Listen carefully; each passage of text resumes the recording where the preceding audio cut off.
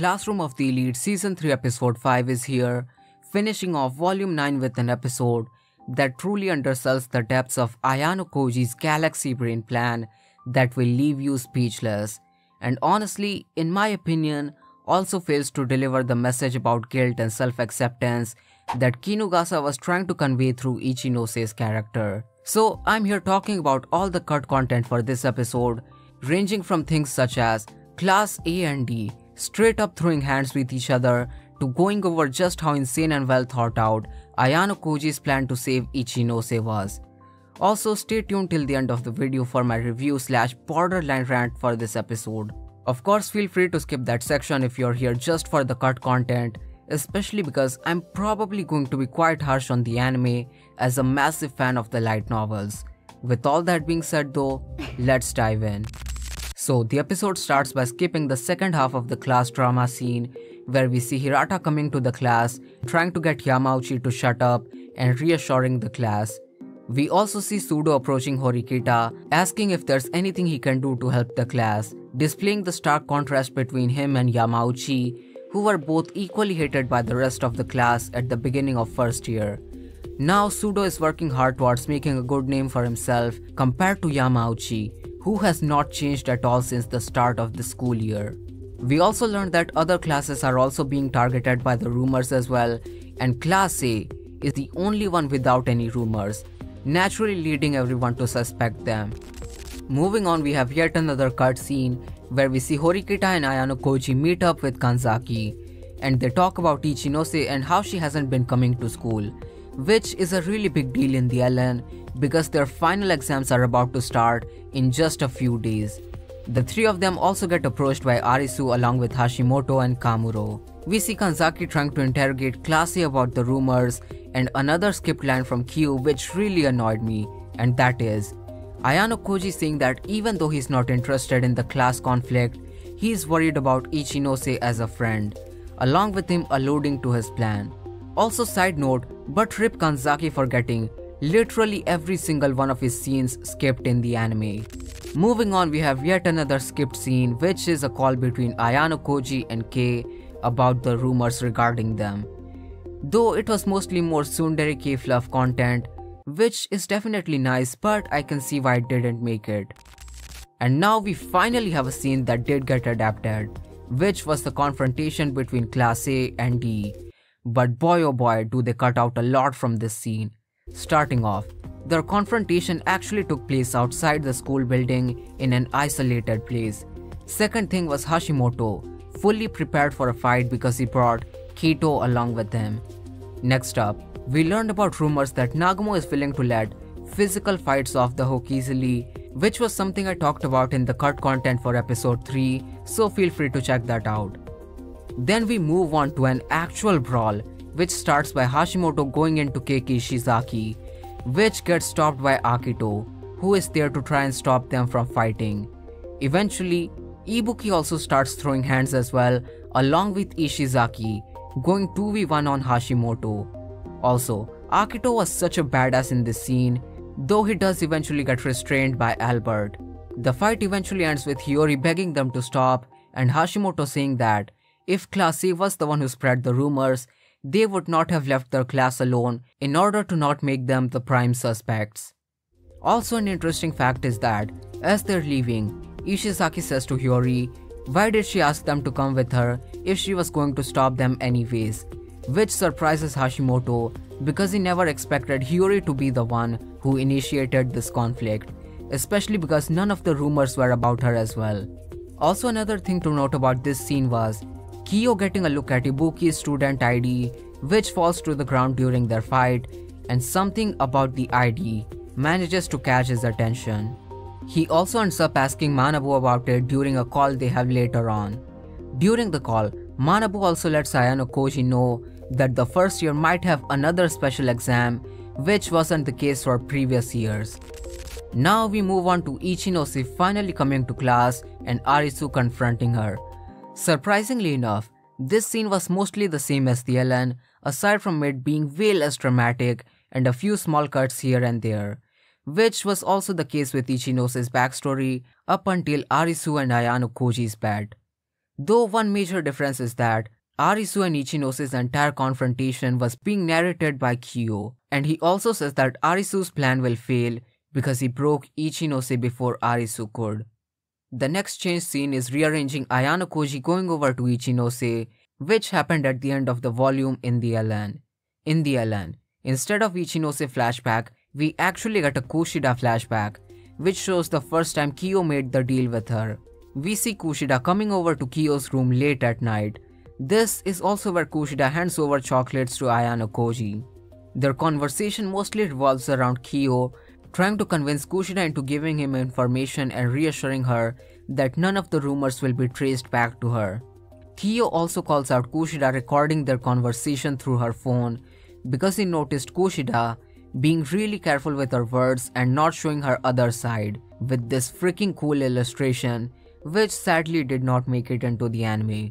Also, Kyo intentionally leaves out blind spots in his plan in order to make Kushida think that he's not perfect and can make mistakes as well.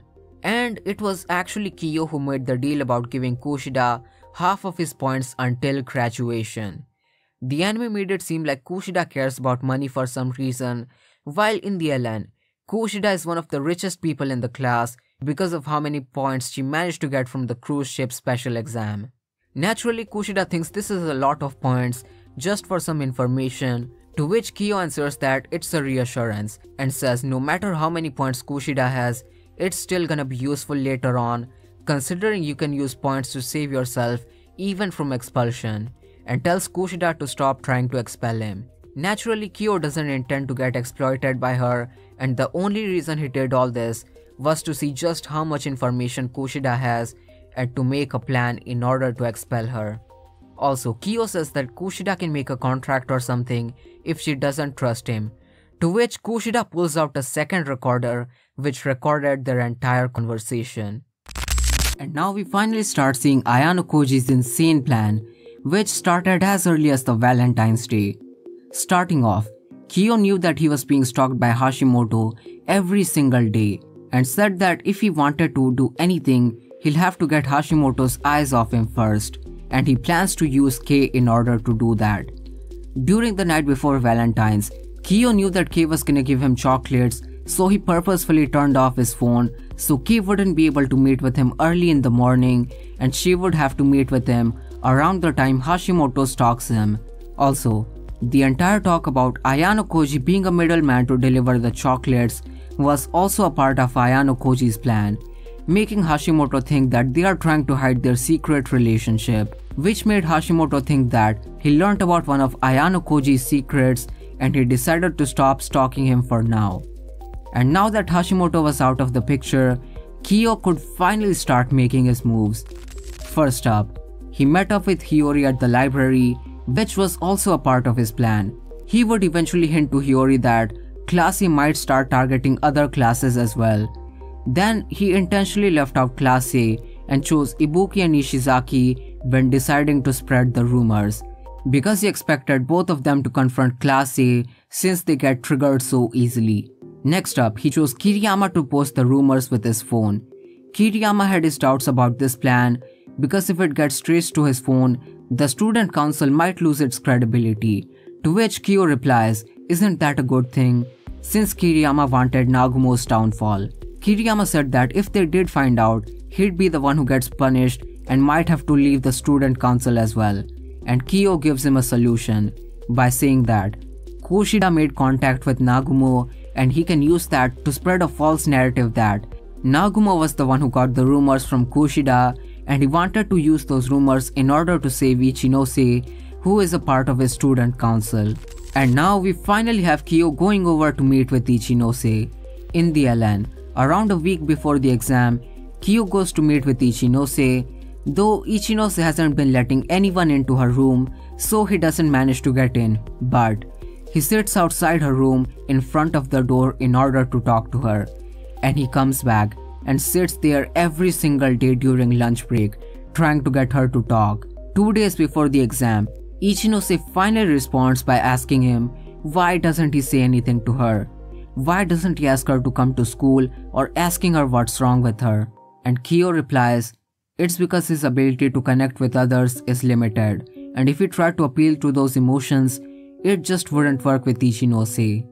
He then says he's waiting for Ichinose to unload everything herself and the fact that he knows about her crime.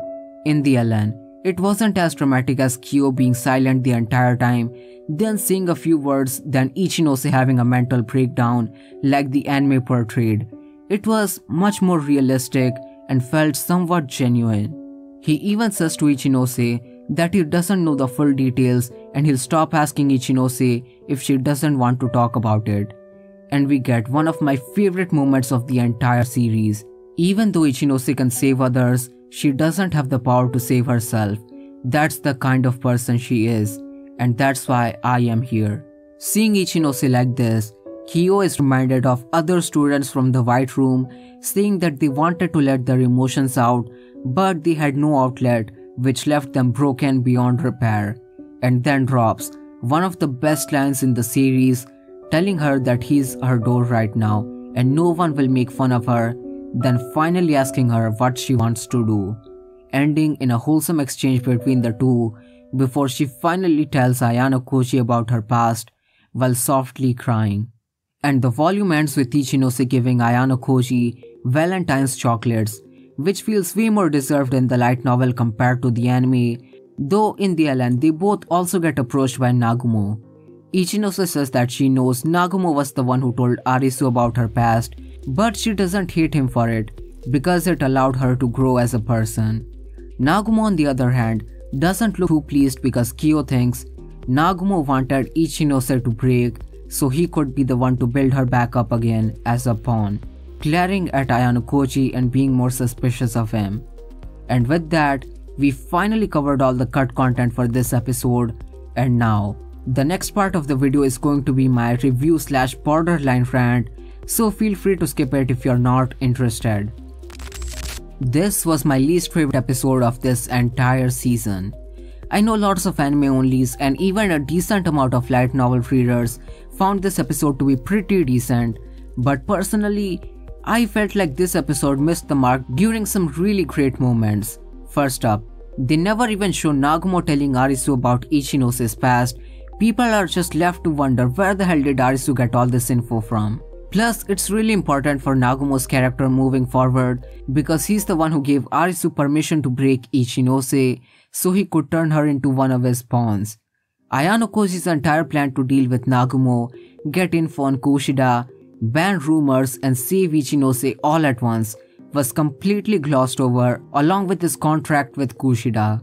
This was all basically the highlight of this volume, and the lack of Ayanokoji's monologues really hurt the anime as usual. And the final thing that really pissed me off was the anime making everything way more dramatic.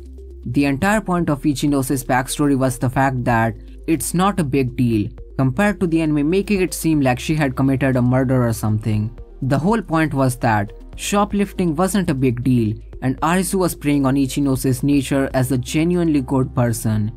As Kyo himself says, there was no crime committed. Ichinose's mother took the proper measures to return the stolen item and apologize to the store.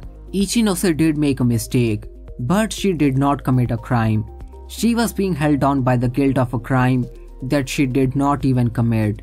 And the way they handled Kyo and Ichinose's conversation just really annoyed me. But yeah, that was my rant going over why this episode annoyed me.